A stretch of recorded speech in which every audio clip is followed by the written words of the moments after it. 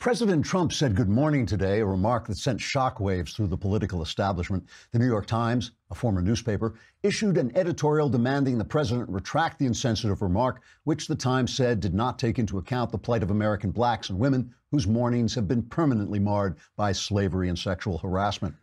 Afterward, the president walked outside the White House, where he healed the sick and restored sight to the blind, an action to which CNN's Don Lemon immediately objected, saying it violated the separation of church and state. Lemon then attempted to storm out of the studio, but walked into a corner of the room and couldn't find his way out. Lemon had to be removed by an emergency medical team. Later, President Trump plans to walk atop the water in the Washington Mall reflecting pool, which NBC's Chuck Todd said will be an act of war against the environment and will lower the Capitol's clean water standards.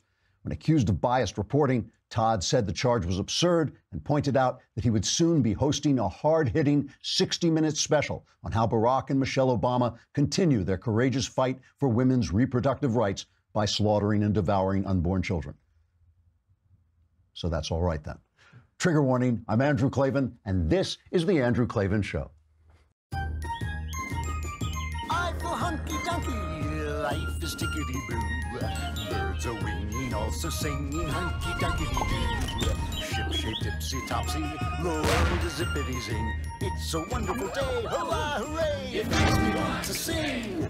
Oh, hurrah, hooray!